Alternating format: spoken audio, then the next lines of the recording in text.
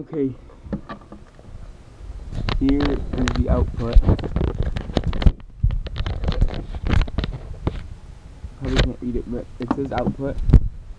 And this is the double-sided AV cable.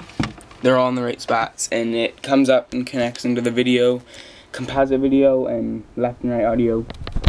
Everything is plugged in the right spot, and then when I plug it into the computer to give it power, the video comes up, but there's no sound. And then when I go into Pinnacle Studio 14,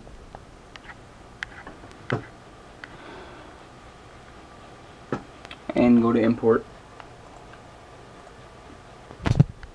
I've downloaded all the drivers and I checked and all the drivers are up to date, and it's on the composite video. That's what it's trying to record from. And I watch videos and I have all the right settings, and it just says failed to get video from device. And then if you unplug it,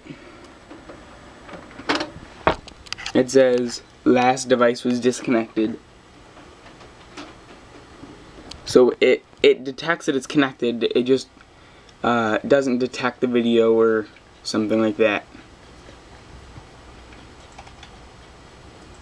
And it just says failed to get video from device. And I've changed every single setting and set it back to normal, and it just doesn't work.